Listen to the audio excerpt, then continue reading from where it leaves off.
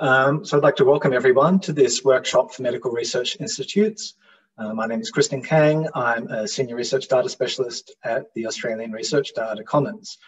The workshop today is presented by ARDC and AMRI as part of an event organised with the assistance also of ARC and NHMRC and the unis listed on screen.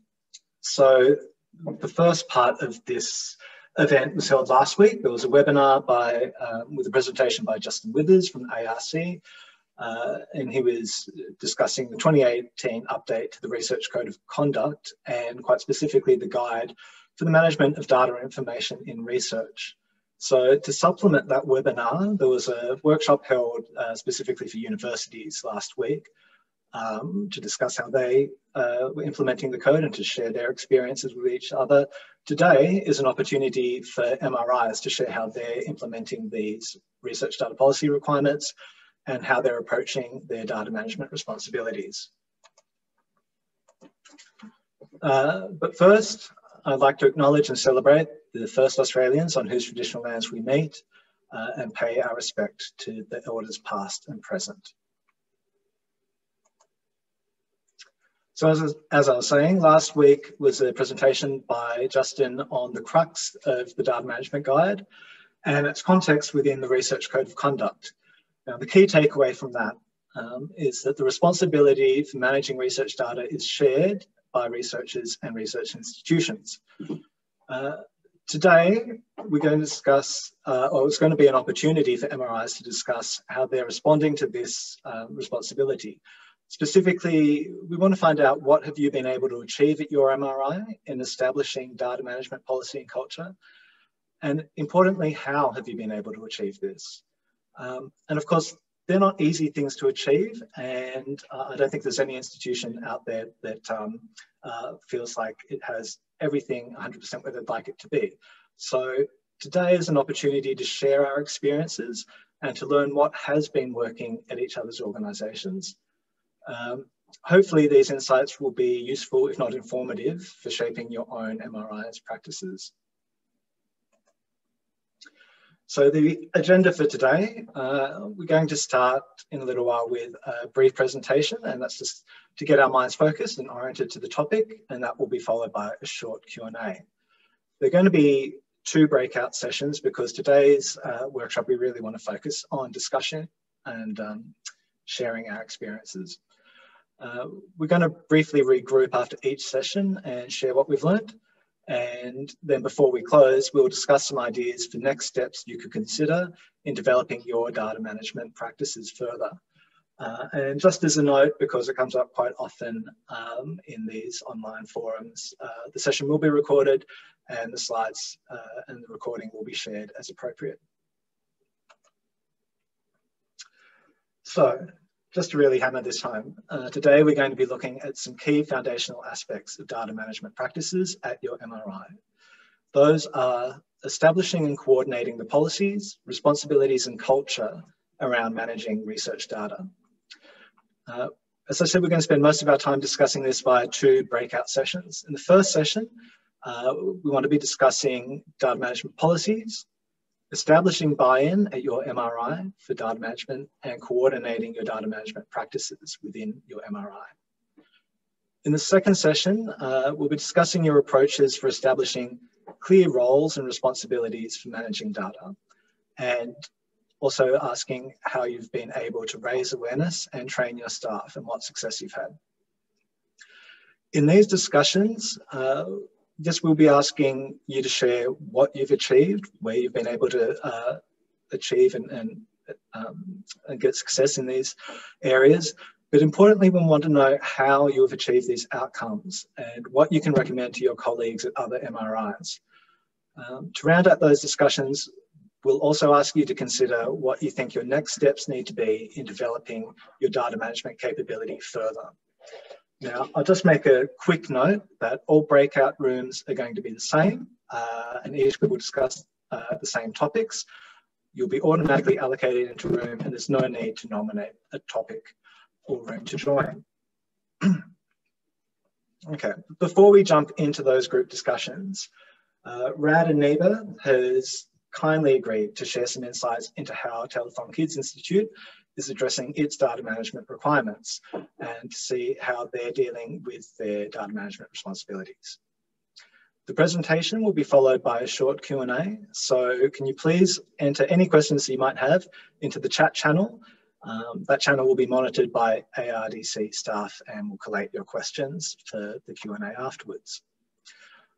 Now, obviously, every MRI is different and needs to find what works best for them, but sharing our experiences can be a valuable way of achieving this.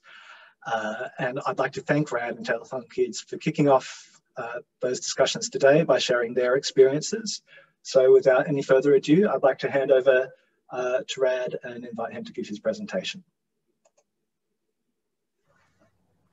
Thank you. I'm just gonna share my screen here.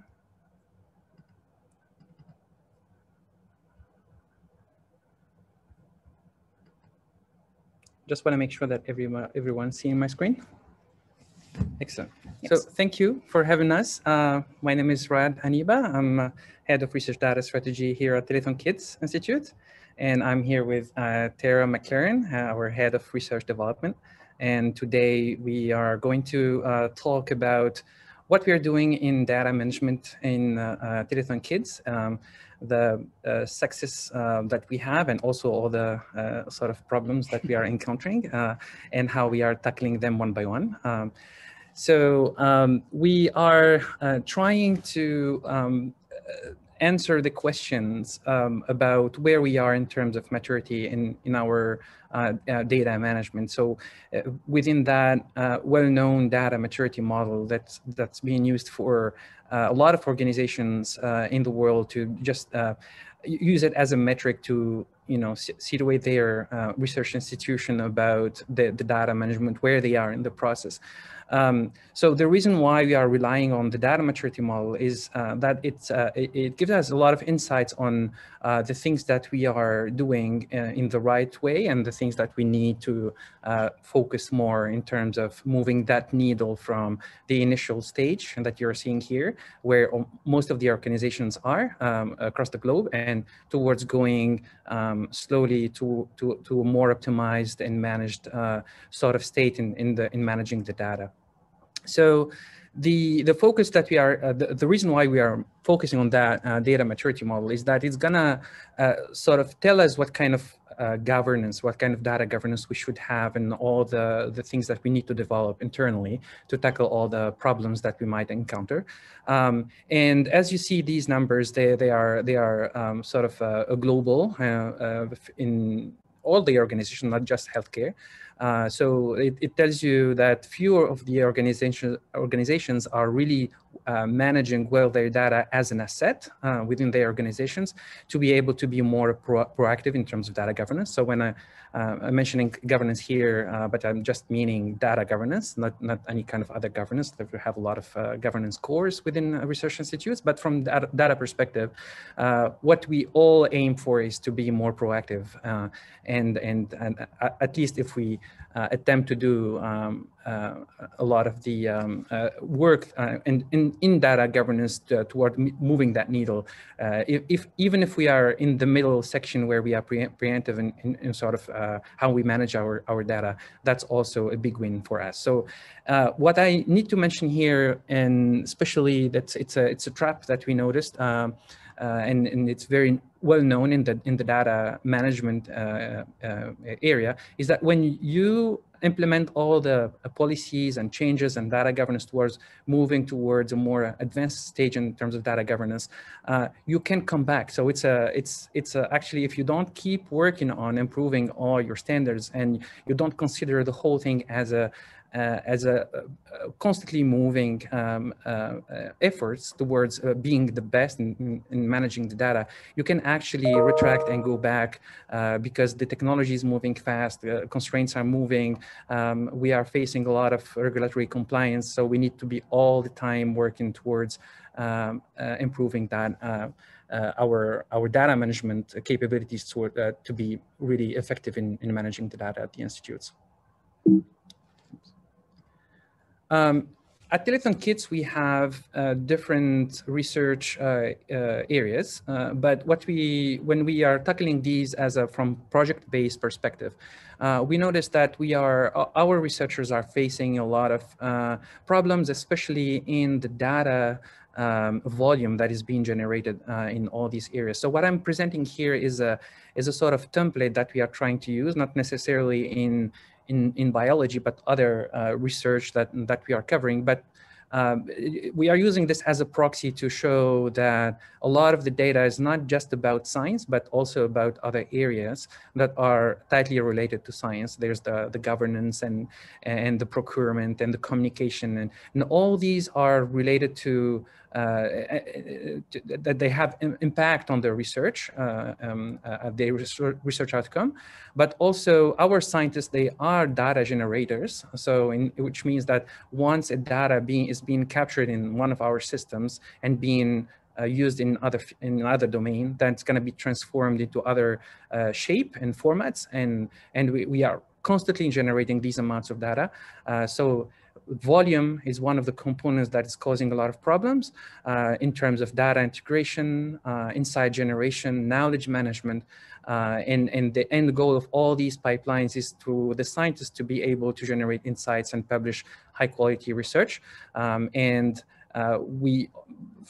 From all the interviews that we have with our scientists here, and also from our network, integrating this data is the most challenging task for the scientists to be able to respond quickly and accurately to any questions that they might have. This is a big problem that we are trying to tackle here at the Institute.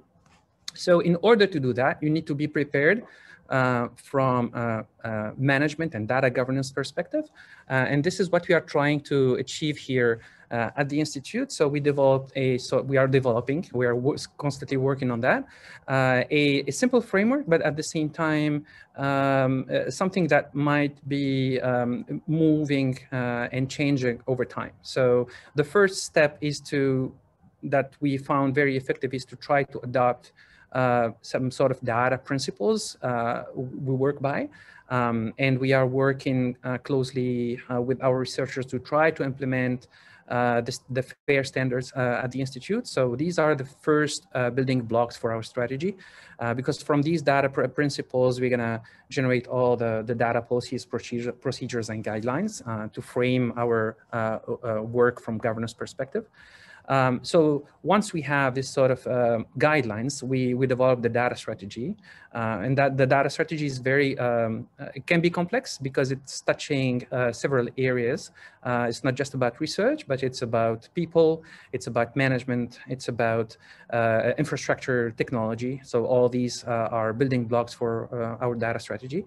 And the outcome of this is obviously the data governance that is really specific to the Institute and should be specific to any medical research institute, because that's the sort of DNA of how the organization is managing its own data. So we can have a template, but it should be always sort of personalized to the Institute's needs and the research institution needs.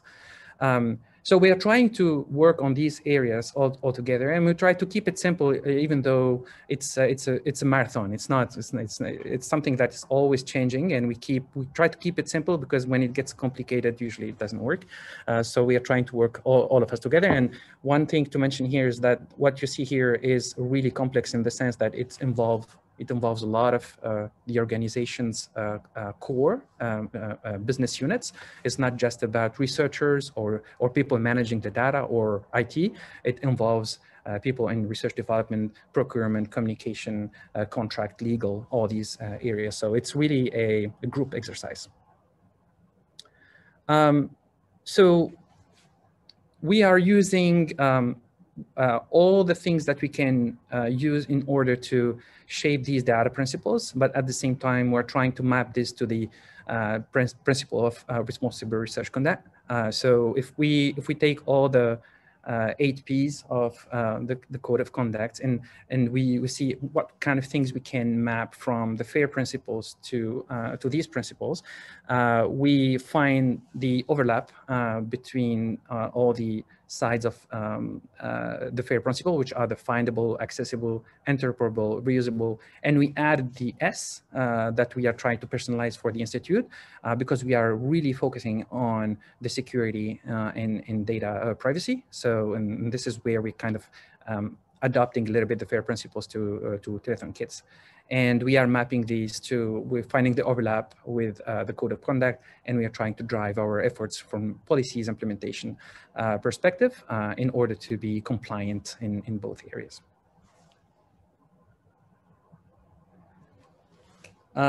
In terms of institutions, all what we are doing for data governance, and we are trying to implement these things, but at the same time we are learning along the way. So there's a lot of ongoing work to implement these recommendations that come into the code of conduct. So covering these areas from an institution perspective, we are doing a lot of work to try to implement that, from raising awareness among our community, science community, and also doing a lot of workshops and trainings in terms of data management, best practices, the good things to do about data, basically to make our scientists more aware of the risks and security and good values about using the data, and in a good manner.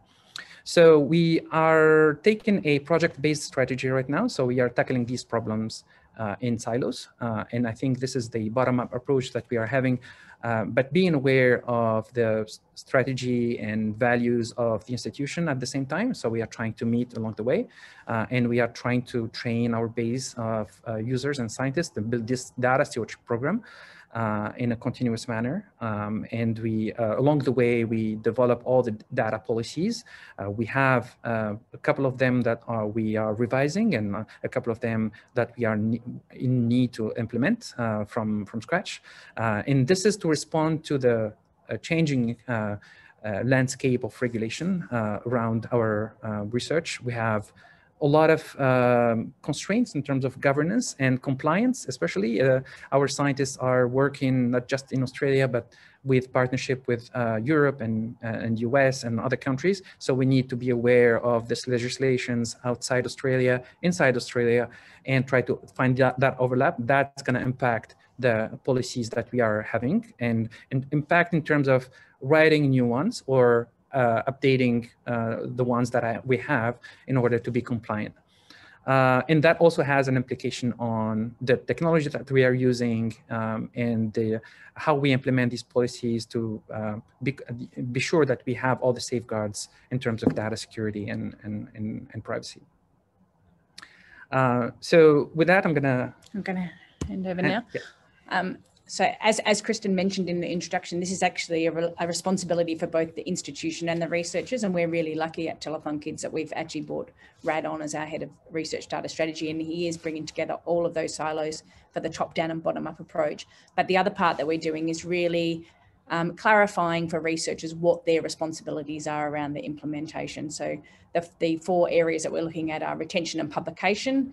So we have really good policies around that, but we are constantly updating them to make sure that they're in alignment with all of the changes to data locally and internationally. Managing confidential and sensitive information with our big focus on stewardship as well as security. Acknowledging the use of others' data.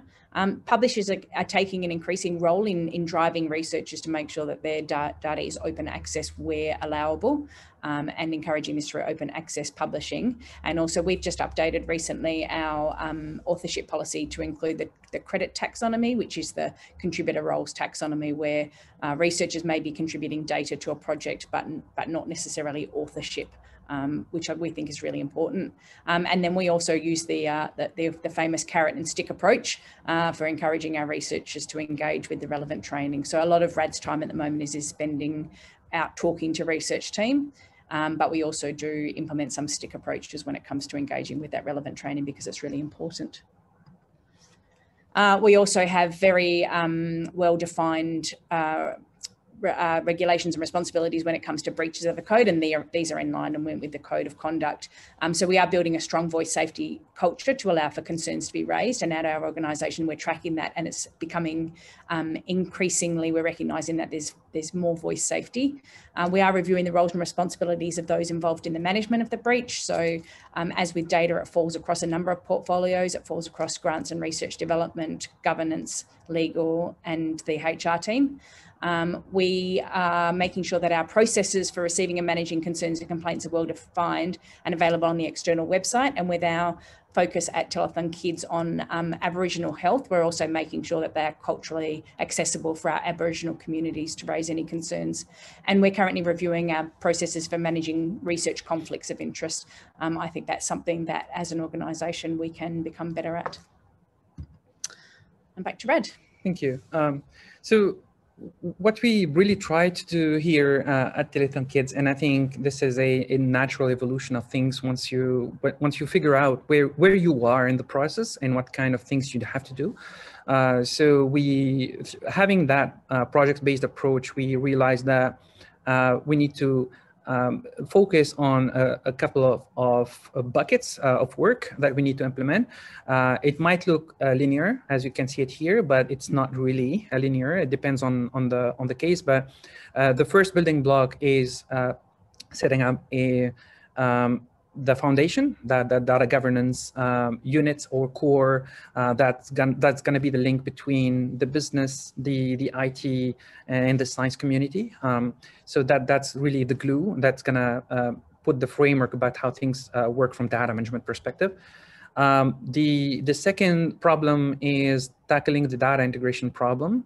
And that's purely technological, but also it's really taken a lot of directions from the data governance itself, because what we're trying to achieve here, and we are building this as we speak, is try to embed the data governance into the technology itself, so that we can get to the point where we're going to have an automated data governance that requires less human intervention in terms of updates and maintenance, and this should be embedded into the technology so that we tackle issues like automated data privacy, tackling all the personal identifiable information and all these constraints that come with the data governance.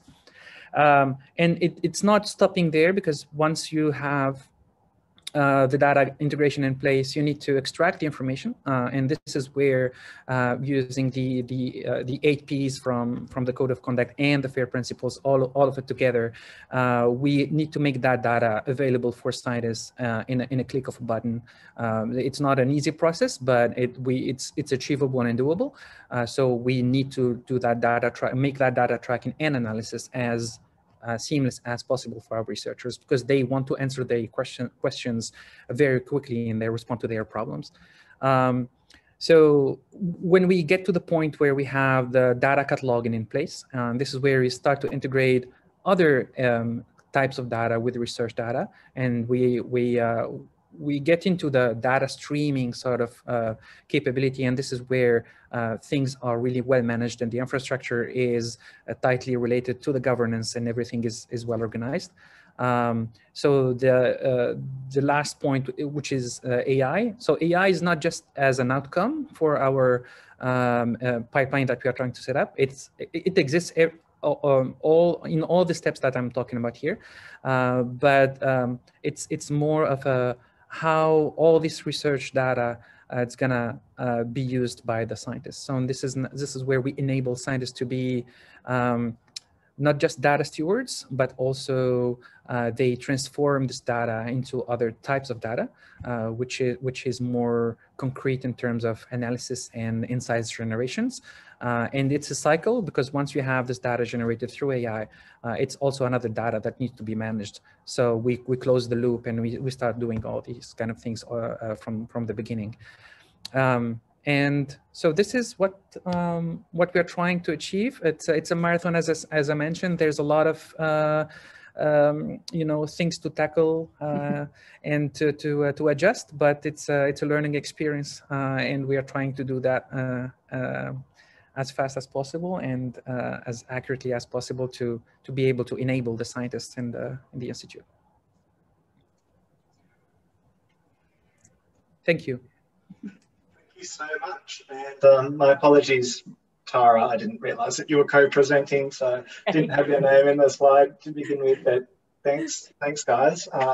And yeah, really great to hear how you're going about things in a very proactive as opposed to reactive manner, as your first slide alluded to. We are a few minutes over time at the moment, and we wanted to allow a lot of time for breakout room discussion. There are a couple of questions that have come in, so maybe I'll ask those quickly, but if I could just ask you to, if there are quick responses, that'd be great. If there are longer responses, just let me know and we'll leave it for later. So one question came in about, have you had a positive, or what's been the most positive reaction by researchers about data management training, or what aspect of the training has had the most impact? So one-on-one is worked so far. So Rad's done a lot of work. We've identified some teams that have complex data needs. And so through lots of conversations with those teams, we've got people now knocking on Rad's door to actually have conversations about data management. So I think strategically that training has been one-on-one to start with. And what we will do as we move forward is I guess, move down into the EMCR stage. And so the researchers who are coming through the pipeline, we're ensuring that they're getting good training from their supervisors, but they're getting good training from the organisation as well. Yep, that's wonderful, and definitely echoes the experience I had when I was a research data manager at NSW. Next question, will you be primarily working with new data sets, or are you retrospectively working with old data sets as well? So both.